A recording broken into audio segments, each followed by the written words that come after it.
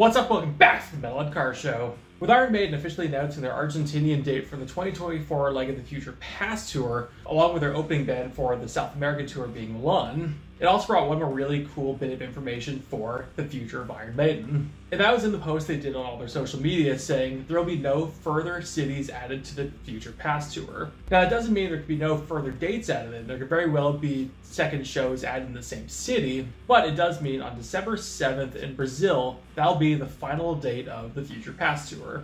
Which frankly I'm kind of thrilled by that. It does mean the Future Past Tour has been cut to 2 years and not 3, so we can move on to something new. So despite we're only in April, it does mean we can now start 2025 speculations. So what do I think 2025 holds? Frankly, I think there's a few things that it could be, so let's get right into it. The first one, I think the one that a lot of people are going to be leaning towards is a new album. Now, Senjutsu was written in 2019 and not actually released until 2021 just due to the pandemic and the Legacy of the Beast tour being postponed so many times. So it's not unreasonable to believe that a new album could have been written between now and then. With Senjutsu being written 5 years ago, it's more than likely they have written something. It's just how they kind of work in that timeline.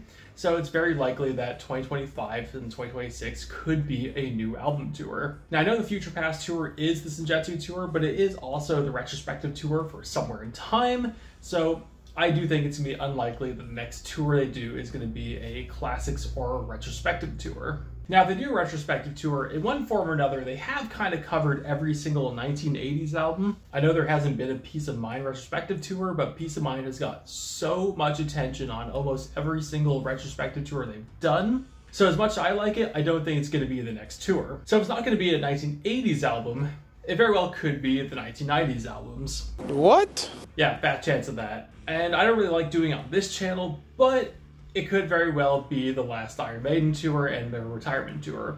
But we're not going to be the channel to try continuously predict when they're going to end and all that, so we're also not going to do it today. Yes, they will call it quits at some point in the future, but let's just enjoy what we have whilst we haven't. Now, the notion of a new album coming out, there is going to be the how are they going to announce it. So the Future Past tour is starting in September in Australia this year. My theory is, if it is going to be a new album, they're going to start teasing it in Australia, and by the time they're maybe halfway through North America, or kind of closer to the end of North America, they may have actually announced the new album. And prior to this video, I actually took a look at a lot of the older albums, see when they announced the album to when the tour actually started, and in some cases it was a difference of a week to 9 months.